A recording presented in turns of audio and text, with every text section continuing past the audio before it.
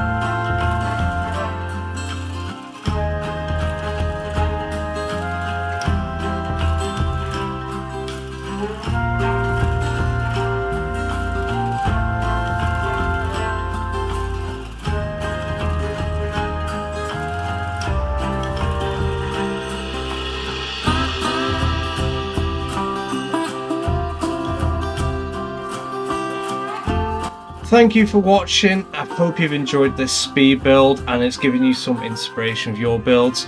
I'm sorry that I didn't do a talk all the way through the video like I usually do. Today it's like my asthma is so bad and really struggling. I don't have that lung capacity to manage to make a really long speech and I'll just be chopping loads of it up like I'll probably be doing with a small outro. But yeah, I hope you've enjoyed this and it's given you some inspiration of your builds. It will be in the workshop, and if I remember, I'll put it in the description on YouTube so you'll easily find the link to it. And again, as always, thank you for watching, and especially if you made it through the entirety of this video. And again, till next time, I'll see you later.